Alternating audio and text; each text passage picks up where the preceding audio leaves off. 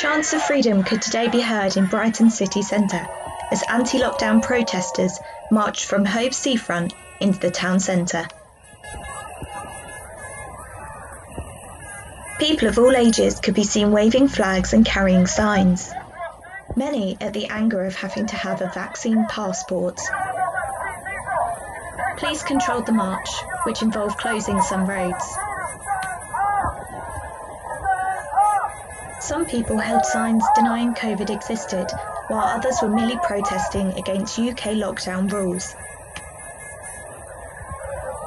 Some protesters were in strong voice, addressing people having lunch and drinks along the seafront.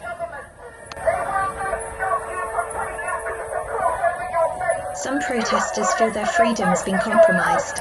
We may not be able to buy food, we may not be able to carry on our normal daily lives, unless we have this dangerous experimental technology injected into us. So are you encouraging people you've got in your life that aren't here and might not support it, are you encouraging them to not get the vaccine? I am, yes. I actually, in my Christmas cards, I put links to sites with independent doctors warning of the dangers of the vaccine.